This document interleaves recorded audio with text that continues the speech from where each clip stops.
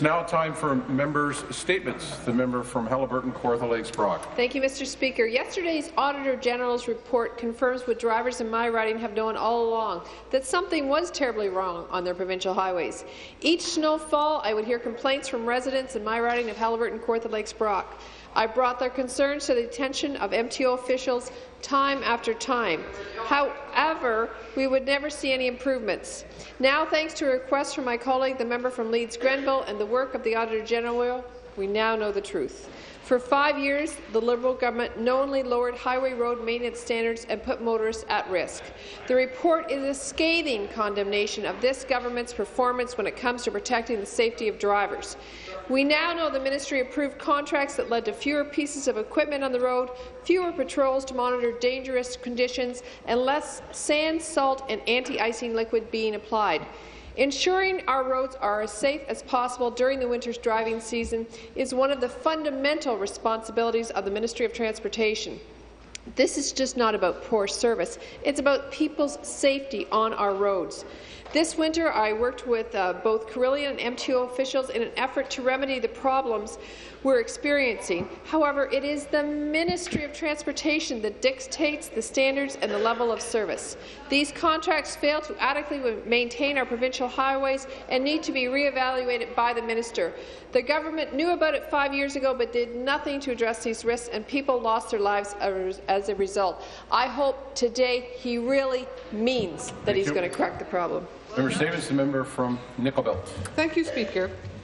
I'd like to share with you that the OPP detachment has had a helicopter stationed at Sudbury Airport to assist in local search and rescue operations since 1991. I learned with surprise of a plan to move this helicopter out of Sudbury to Orillia, where it will sit beside the other OPP rescue helicopter. Mr. Speaker, I cannot stress enough what a short-sighted decision this is. Orillia is an hour and 20 minutes flight away from Sudbury, and there is already an OPP search and rescue helicopter there. To make matters worse, from November to March, the Orillia helicopter base is subjected to almost daily lake effect, with snow, fog, and rain, limiting the flight opportunities, whereas the Sudbury helicopter base is exceptionally good for flying with clear weather pretty much all year round. The Sudbury base has been so successful that we were able to receive a new Eurocopter EC-135 helicopters in 2001 to replace the old Twin Star helicopter that was quite dated. Since the search and rescue helicopter was stationed in Sudbury, aircraft and air crews have been responsible for saving hundreds of lives of Northerners, responding to calls for service from a wide variety of policing agencies throughout Northern Ontario, all the way to Thunder Bay.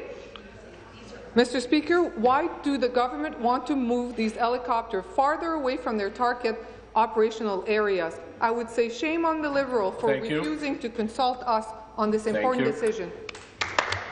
Member Stevens, member from Houghton. Thank you, Mr. Speaker. Mr. Speaker, I'm pleased to rise today and speak about an event that took place in Halton over the weekend. This past Saturday in Oakville, a dream project for the World Islamic Mission Canada took another step towards becoming a reality.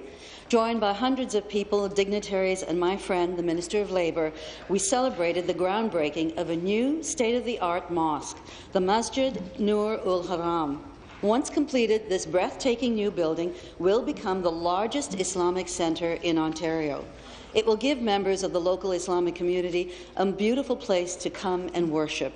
And it will not only give Oakville a beautiful new addition to its community landscape, but it will enhance its already rich and vibrant culture. The energy at the groundbreaking was electric. It was very clear what this meant, not just to the Oakville community, but to all local Muslims who have been eagerly awaiting construction to get underway. Mr. Speaker, this breathtaking new mosque will not only be a building for Muslims to enjoy, but for all residents from Halton and all walks of life to come and experience together. A place to come together with family, friends and neighbours to celebrate the diversity that makes us strong and to educate one another about our differences in culture and religion. Mr. Speaker, we are grateful to the community's contributions, and I look forward to seeing this new mosque built. Thank you very much. Thank you. Member Stevens, the member from Perth Wellington. Thank you, Speaker. Speaker, on Tuesday I was pleased to attend the groundbreaking ceremony for the Minto Rural Health Centre. this is a project that has been in the works for quite a while. I want to recognize just a few of the community leaders who have championed this project. Thank you to the North Wellington Health Care team, including President and CEO Jerome Quenneville and Tom Sullivan and the Board of Directors.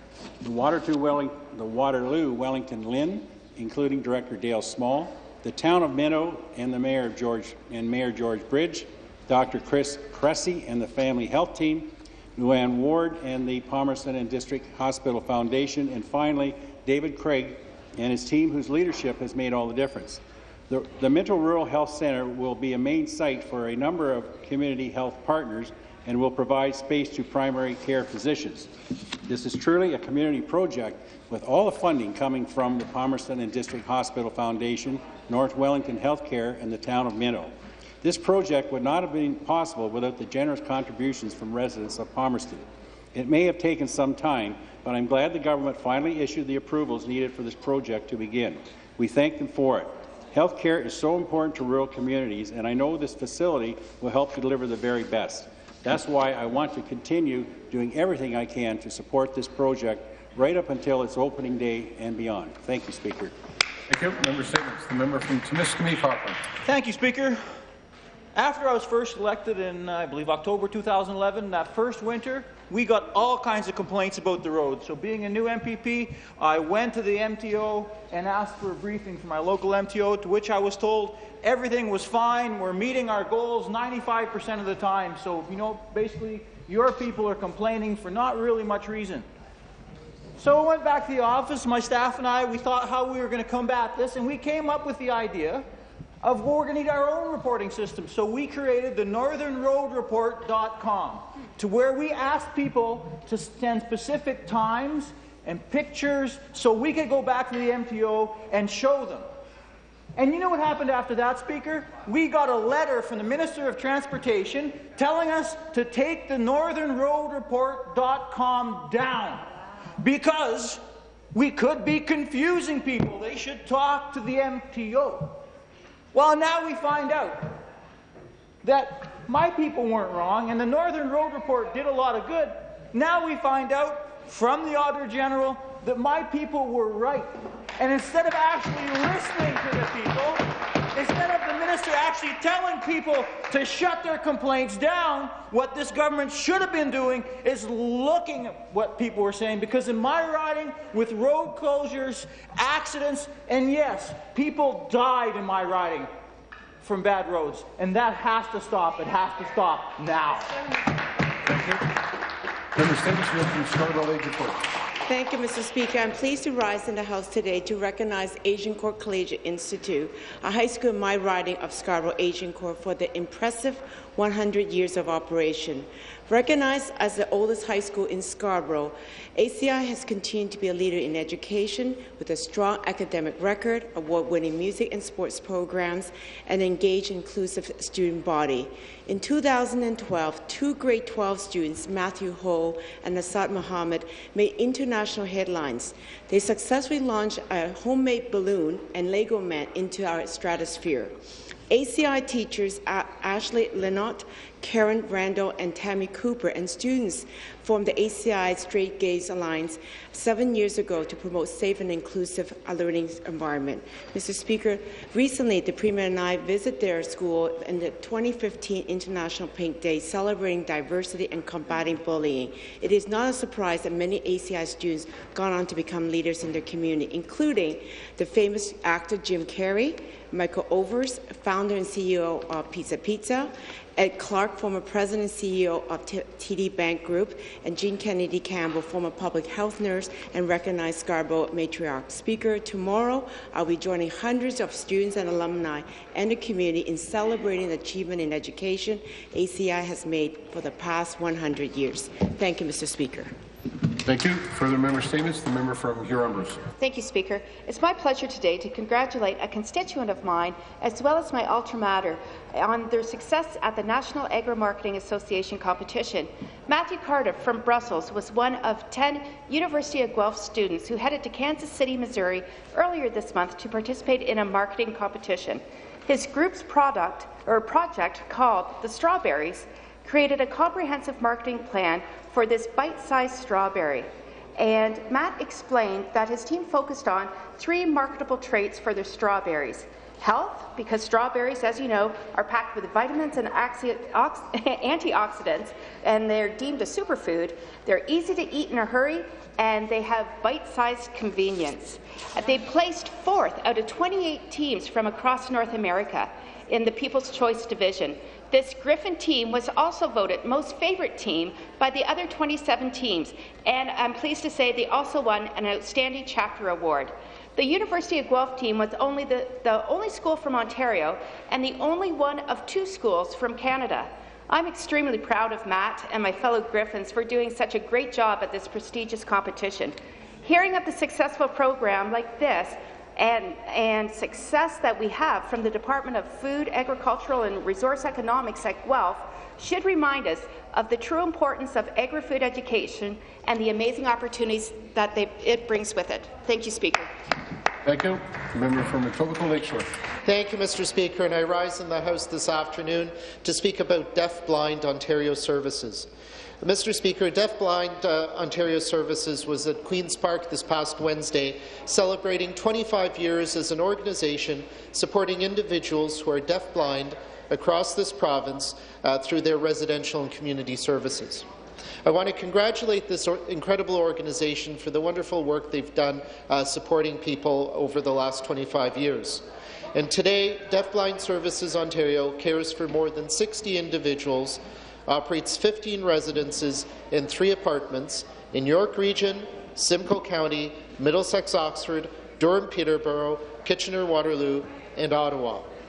Mr. Speaker, to think this organization began in 1989 with a small group of dedicated parents who lobbied the government for community-based supported living programs for their children is simply an incredible testament to what a group of dedicated parents can achieve for their children.